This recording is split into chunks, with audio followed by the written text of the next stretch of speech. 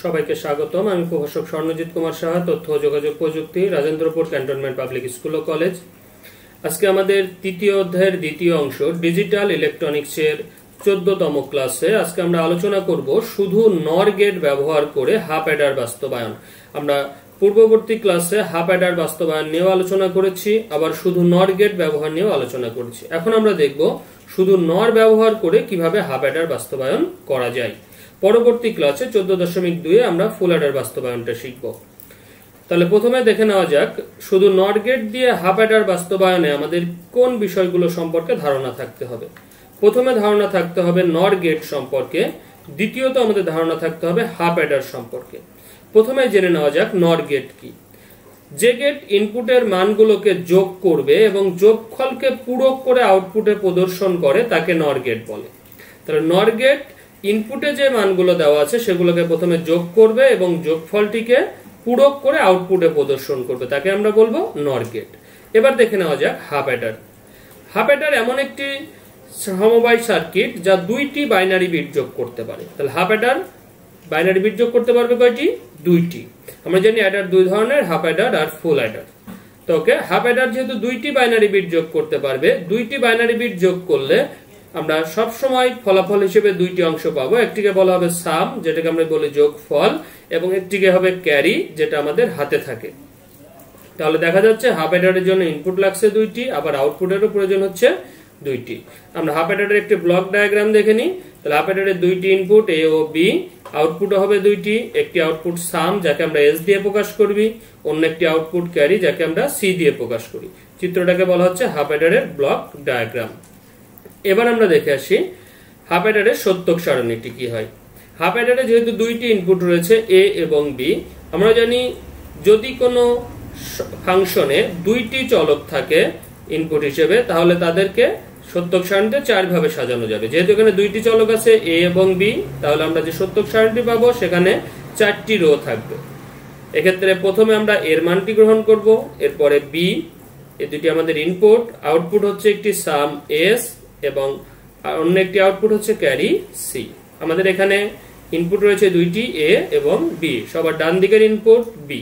সত্যক সারণীতে আমরা জানি সবার ডান দিকে যে ইনপুটটি থাকবে সেটাকে আমরা প্রথমে 0 বসাবো, দেন পরে 1 0 1। এরপরে বাম দিকের ইনপুটটি ছিল এ, তাহলে এর ঘরে হবে দুইটা করে 0 দুইটা করে 1। আমি আবারও বলছি, সত্যক সারণীতে এই মানটি বসানোর একমাত্র নিয়ম নয়, আরো অনেক ভাবেই মানটি বসানো যায়। সাম এবং ক্যারিটা দেখা যাক। এ বি, এ 0 বি 0, 0 0 যোগ করলে আমরা জানি যোগফল হবে 0, হাতে কিছু নেই অর্থাৎ ক্যারি 0। 0 1, 0 1 যোগ করলে যোগফল 1 অর্থাৎ সাম 1, হাতে কিছু নেই অর্থাৎ ক্যারি 0। 1 0 যোগ করলে যোগফল 1, হাতে কিছু নেই অর্থাৎ ক্যারি 0। 1 1, 1 এবং 1 যোগ করলে যোগফল হয় 0 এবং হাতে থাকে 1, কারণ আমরা জানি 1 আর 1 10, তাহলে 10 এর 0 যোগফল হাতে 1। এবার আমরা দেখবো এই সত্যক সারণী থেকে লজিক ফাংশন নির্ণয় করা। আমরা এটাও বিস্তারিত আলোচনা করেছি, ডেসক্রিপশনে এগুলো দেওয়া আছে। যে যে বিষয়গুলো ধারণার প্রয়োজন হয়েছে পূর্ববর্তী ক্লাসে সমস্ত লিংক দেওয়া আছে। তো আমাদের এখানে সাম এস, সাম এস টি 1 হয়েছে দুইটি জায়গায়। এস প্রথমবার 1 হয়েছে যখন এ 0 বি 1, এ 0 যে কোনো চলকের মান যখন 0 হয় তখন আমরা সেটাকে প্রাইম হিসেবে লিখি, আর যখন 1 হয় তখন আমরা সেটাকে সরাসরি লিখি, কারণ সবকিছুর একটি ডিফল্ট মান আছে এবং ডিফল্ট মান হচ্ছে 1। তাহলে এ বলতে নরমালি আমরা 1 কেই বুঝি, যদি এ প্রাইম বলে তখন আমরা বুঝি 0 কে। তাহলে এস প্রথমবার 1 হয়েছে এখানে, এস প্রথমবার 1 হয়েছে কখন? যখন এ 0, এ 0 বলতে এ প্রাইম। আবার একই সাথে বি কত? 1 অর্থাৎ শুধু বি। এস দ্বিতীয় আরো একবার 1 হয়েছে যখন এ 1 বি 0। যতবার আউটপুটে ভ্যালু 1 পাবো আমরা ততবার প্লাস চিহ্ন দিব। কেন প্লাস চিহ্ন দিব এটা এনকোডার এবং ডিকোডারে আমরা আলোচনা করেছি। এস এর মান 1 হয়েছে কখন? যখন এ 1, এ 1 বলতে শুধু এ, বি 0 বলতে শুধু বি প্রাইম। তাহলে আমরা হাফ অ্যাডারের সামের সমীকরণ পেয়ে গেলাম। এবার ক্যারি সি, ক্যারি সি 1 হয়েছে কয়টি জায়গায়? একটি মাত্র জায়গায়। ক্যারি সি 1 হয়েছে যখন এ 1, এ 1 বলতে শুধুমাত্র এ, বি 1 অর্থাৎ শুধুমাত্র বি। কেন আমরা এ প্রাইম বি এবং এ বি প্রাইমের মাঝে যোগ চিহ্ন দিলাম, আর কেনই বা এ বি প্রাইমের মাঝে এখানে গুণ চিহ্ন দিলাম বা এ বির মাঝে গুণ চিহ্ন দিলাম, এই দুইটি আলোচনা আমরা এনকোডার এবং ডিকোডারে করেছি। শুধু নর গেট দিয়ে যদি আমাদের হাফ অ্যাডার বাস্তবায়ন করতে হয়, তাহলে হাফ অ্যাডারের ক্ষেত্রে আমরা যে দুইটি ফাংশন পেলাম, S equal A prime B plus A B prime যা সামের সমীকরণ, এবং সি ইকুয়াল এ বি যা ক্যারির ফাংশন।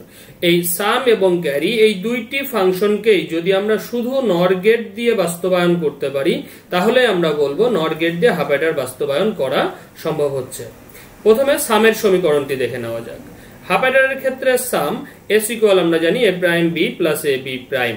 নর গেট দিয়ে বাস্তবায়নের ক্ষেত্রে আমরা জানি যে সমীকরণে কোনো গুণ চিহ্ন থাকবে না, আবার সকল যোগ চিহ্নের উপর প্রাইম থাকবে। তাহলে এক্ষেত্রে কিন্তু গুণ চিহ্ন আমাদের রয়েছে, এ প্রাইম বি এর মাঝে একটি গুণ চিহ্ন রয়েছে এবং এ বি প্রাইমের মাঝেও একটি গুণ চিহ্ন রয়েছে। আমরা জানি চিহ্নের পরিবর্তন করা যায় প্রাইম ভেঙে অথবা প্রাইম জোড়া লাগিয়ে। এক্ষেত্রে যেহেতু এর উপর প্রাইম থাকলেও বির উপর প্রাইম নাই, অর্থাৎ প্রাইম জোড়া লাগানোর কোনো সুযোগ নাই। আবার এ বি এই দুইটার উপরও কোনো প্রাইম নাই, অর্থাৎ এক্ষেত্রে প্রাইম ভাঙাও যাবে না। তাহলে সেক্ষেত্রে আমরা কি করব, যে যে অংশে গুণ চিহ্ন আছে তার উপরে আমরা ডাবল প্রাইম নিয়ে নিব, অর্থাৎ এ প্রাইম বি এর উপরে ডাবল প্রাইম হবে প্লাস এ বি প্রাইমের উপরেও ডাবল প্রাইম হবে। এবার যদি আমরা একটি প্রাইম ভেঙে দিই, তাহলে আমরা পাবো এ ডাবল প্রাইম গুণটা যোগে পরিণত হবে plus B prime whole prime, plus দ্বিতীয় অংশ আমরা যদি প্রাইমটি ভেঙে দিই দুইটার একটি, তাহলে আমরা পাবো এ prime plus B double prime whole prime. এক্ষেত্রে দেখা যাচ্ছে এর উপর ডাবল প্রাইম আছে, এর উপর ডাবল প্রাইম, অর্থাৎ আমরা লিখতে পারি শুধু এ, তাহলে এ plus B prime prime plus এখানেও বির উপর ডাবল প্রাইম আছে, আমরা জানি ডাবল প্রাইম মানে প্রাইম নাই, তার মানে এ prime plus B whole prime. চতুর্থ লাইনে এসে আমরা দেখতে পাচ্ছি সমীকরণে গুণ চিহ্ন নাই, কিন্তু এই সমীকরণের দ্বিতীয় শর্ত অর্থাৎ সকল যোগের উপর প্রাইম, এই শর্তটা কিন্তু মেনে চলছে না। এক্ষেত্রে সকল যোগের উপর প্রাইম নাই, আমাদের মাঝখানের যে যোগ চিহ্নটি আছে সেখানে কোনো প্রাইম নাই। তাহলে এই ক্ষেত্রে আমাদের যে কাজটি করা প্রয়োজন সেটি হচ্ছে এই যোগ চিহ্নের উপর আমাদের প্রাইম আনতে হবে, এবং প্রাইম আনতে হলে আমাদেরকে মিনিমাম প্রাইম আনতে হবে দুইটি, অর্থাৎ ফাইনালি আমরা পাবো পঞ্চম লাইনের ফাংশনটি। এবার আমরা দেখে আসি ক্যারির সমীকরণ। ক্যারির সমীকরণে সি সমান আমরা পেয়েছিলাম এ বি। প্রথম কাজ কি ছিল, গুণ রাখা যাবে না, কিন্তু এক্ষেত্রে এ আর বির মাঝে গুণ চিহ্ন রয়েছে, তাহলে এক্ষেত্রে আমরা অবশ্যই এ বির উপর ডাবল প্রাইম নিব। এবার যদি আমরা নিচের প্রাইমটি ভেঙে দিই, তাহলে আমরা পাবো এ prime plus B prime whole prime.